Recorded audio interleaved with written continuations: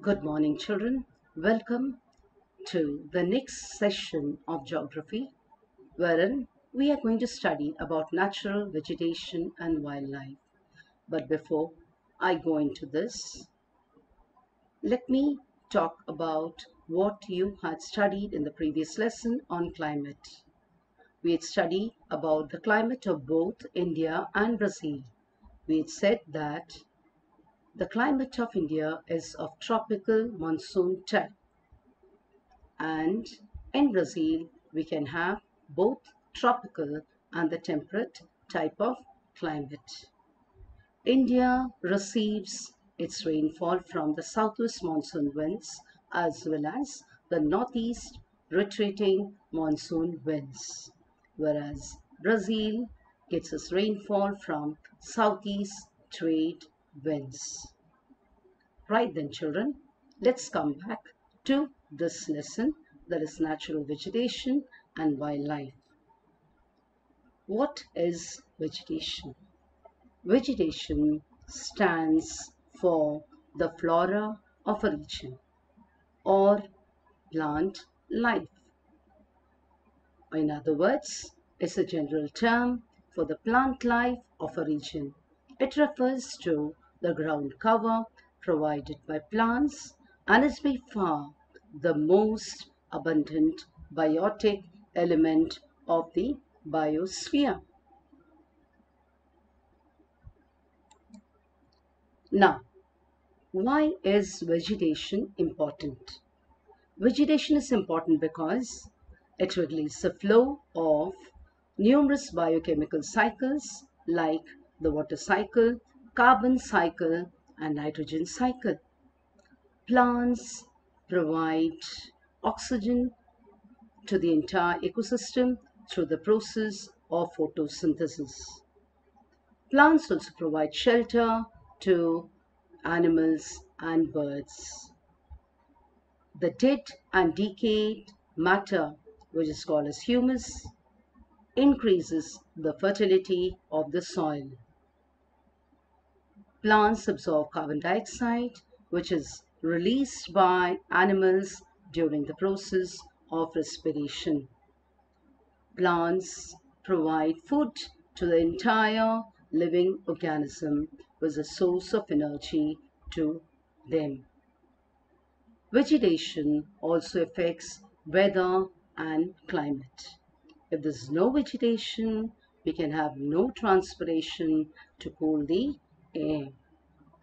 Next is, let us discuss about the factors which affect vegetation. The following are the factors. They are the types of land, soil, temperature, photo period, and precipitation. We are going to deal with each of these factors in detail. Let's come to the type of land. Type of land means whether it's on the mountains, plateaus, plains, deserts, or uneven terrain, or even the grasslands. Soil. Soil affects the type of vegetation, whether alluvial, deltaic, or desert. Now, mangrove forests grow well in wet, moist, swampy, deltaic soil. Thorny shrubs like cacti grow well in regions of deserts. Temperature. Temperature affects vegetation. Temperature also affects humidity, precipitation, and the type of soil. As you move further away from the equator to higher altitudes or even latitudes, we find temperature goes on decreasing. And hence we find pine trees grow in regions of higher altitude. Further up, we find only seasonally flowering plants or mosses and lichens. The next factor is photoperiod. Photoperiod refers to the period of sunlight which a tree receives. Now, regions which are on either side of the equator receive more periods of sunlight, or those trees which receive more sunlight show luxuriant growth. At the same time, the amount of sunlight also increases during summer months, and this is when trees show rich growth. Next is precipitation. Precipitation also affects the type of vegetation. Precipitation refers to the amount of rainfall received. Trees which grow in the equatorial region receive plenty of rainfall, and hence you find we have tall trees. On the other hand, trees growing in regions which receive 250 mm of rainfall show scarce growth.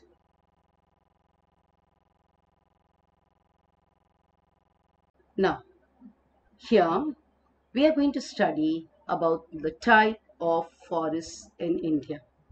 We can broadly classify forests in India into five. They are the tropical evergreen forests, tropical deciduous forests, thorny shrubs, Himalayan forests, and coastal forests or littoral forests.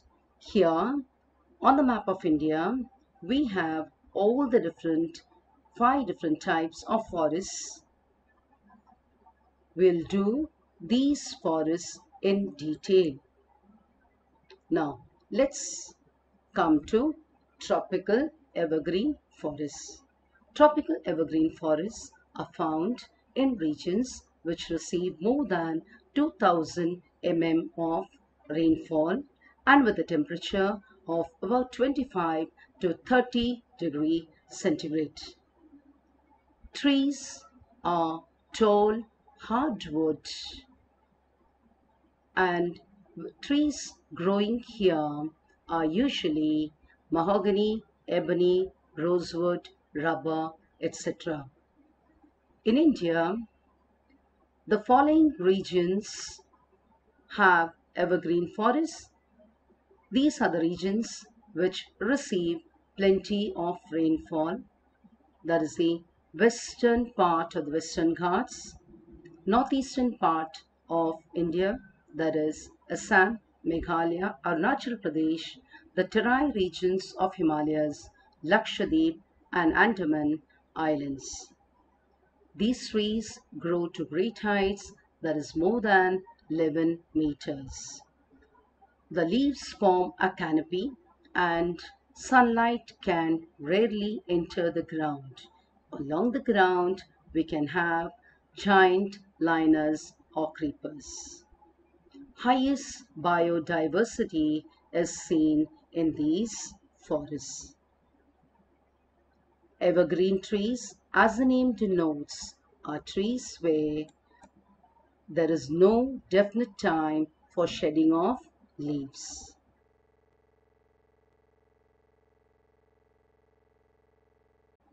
Next is deciduous forests. As the name suggests, deciduous means these forests shed their leaves seasonally.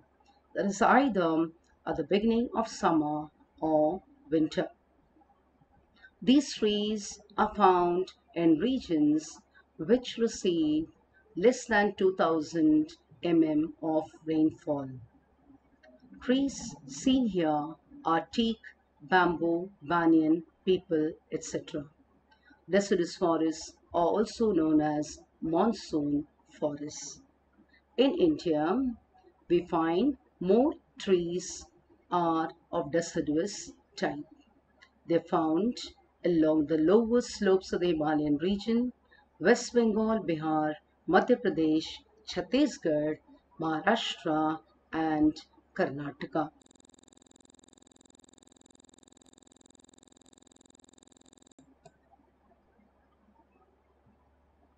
The next forests that I'm going to describe here are thorny shrubs. Children, can you see this diagram here? You'll find certain leaf-like structures, green in color. You can see some thorns. Can you make out what these green structures are? They are actually modification of the stem. Now, this is known as phylloclad. Okay, where do you find it? As you know, these are found in regions where the amount of rainfall is very low, that is in desert regions. Okay, now as I said, thorny shrubs are found in regions which receive less than 250 mm of rainfall. And remember, these trees here show xerophytic adaptations. The roots are long and they penetrate deep into the soil in search of water. The leaf is modified into spines, as I told you here, and the stems carry on the function of the leaf, and they are flattened and green, as you can see over here, right? Okay, now examples are catechu, acacia, kejri, cacti, for example like aloe vera. Then we have trees like, which show xerophytic adaptations like babul, which is an excellent fodder for camels. In India, thorny shrubs are usually found in semi-arid parts of Gujarat, Rajasthan, Madhya Pradesh, Uttar Pradesh, Haryana, and the Deccan region.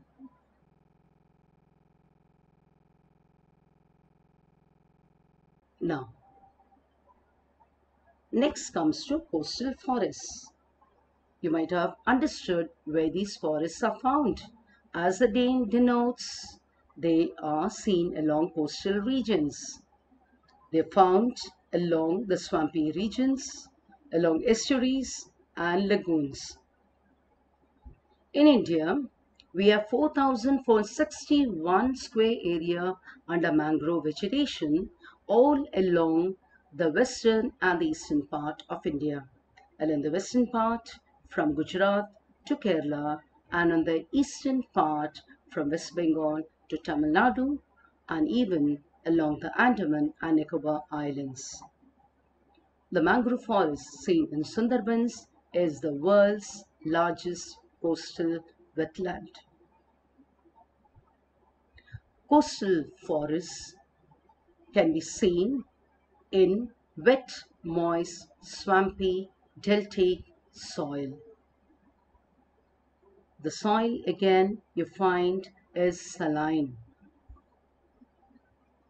These trees which grow here show certain adaptations to grow in the saline region. They have certain rock roots or stilt roots which help them to stay firm in the soil. The wood is oily, light, and durable and is used for making boats. Coastal forests provide breeding grounds as well as nursery for fishes, prawns, crabs. They also provide wood, timber, honey for the tribal people who live in these regions. Coastal forests are ecologically very, very important because they protect the coastal areas from the devastating effects of floods, typhoons, cyclones, tsunamis, etc. Hence, as I said, they are very important.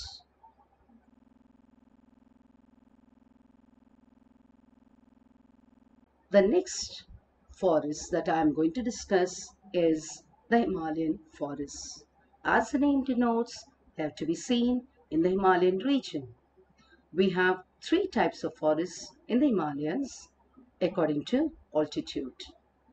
We have the wet temperate type of forests, or the evergreen broad-leaf forests situated at an altitude between 1000 to 2000 meters. Oak and chestnut are the predominant trees here. Next is the temperate forest, also known as coniferous forest, situated between 1500 to 3000 meters. Here we have trees like silver, pine, birch, etc. Above the temperate forests, up to about 3500 meters, are the grasslands. And beyond the grasslands, we find alpine vegetation. Here we find the temperature may go below the freezing point, and we can have seasonally flowering plants and occasionally mosses and lichens. Again, as we move up the higher altitudes of the Himalayas, we find vegetation goes on becoming scarce. This is because temperature decreases as we move away from the equator. It may go below minus 40 degrees centigrade, as in the case of Jammu and Kashmir, where we have snowfall. Vegetation cannot grow in regions of snowfall, and hence you find in the higher altitudes of the Himalayas, vegetation is scarce.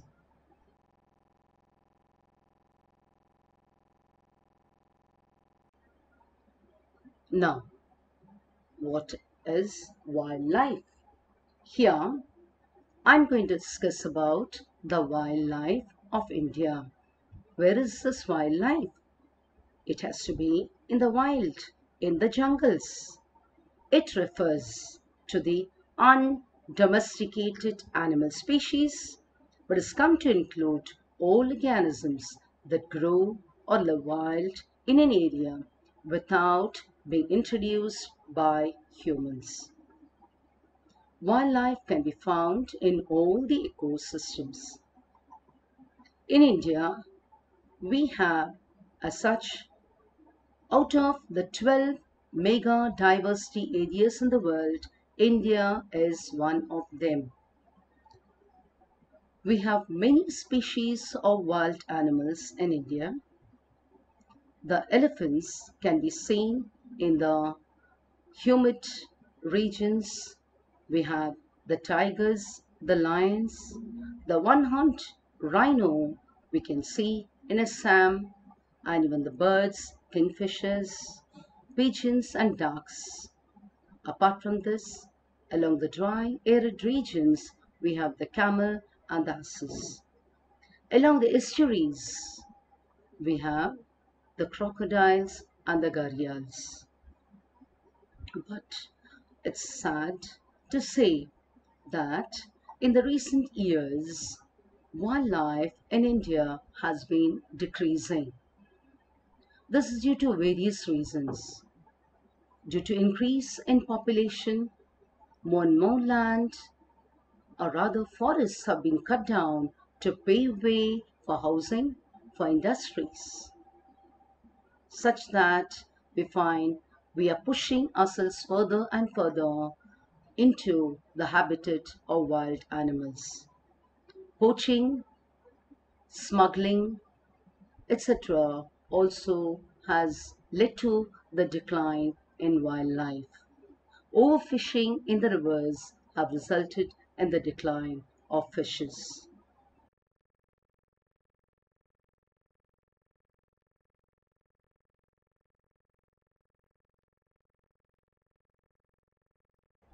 But there's always something to cheer about. Various schemes have been put forth by the government, as a result of which we have various national parks and sanctuaries throughout India. As a result, many of the animals which were on the verge of extinction, like the tiger, the one-horned rhino, etc., have shown remarkable increase. For example, in Jim Corbett National Park, Ranthambore National Park, that is in Rajasthan, and Kanha, we have more than 3,000 tigers. In Kaziranga and Manas in Assam, we have 3,250 one-horned rhino. Rhino is also seen in Dudhwa in Uttar Pradesh. The Gir forests in Gujarat have more than 650 lions. Lion is also found in Kunnao in Madhya Pradesh. Periyar Sanctuary in Kerala is famous for elephants and tigers. The white Bengal tiger is seen in Sundarbans and West Bengal. In India, we have many bird sanctuaries. But here I've given you the names of only three. There's Karnala in Maharashtra, Chilika in Orissa, and Kumarakam.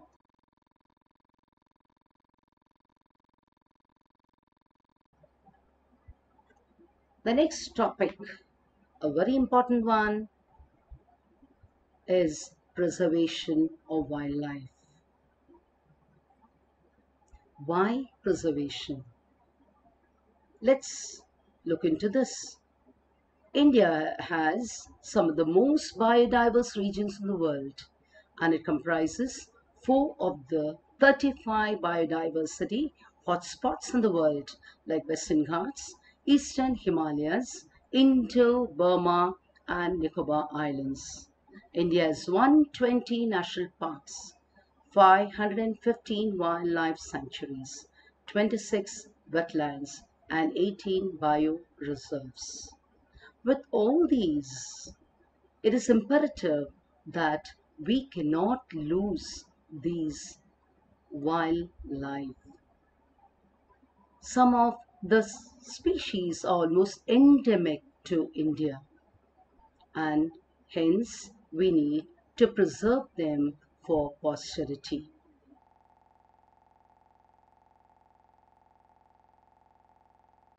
I hope, children, you have understood this lesson well. Thank you.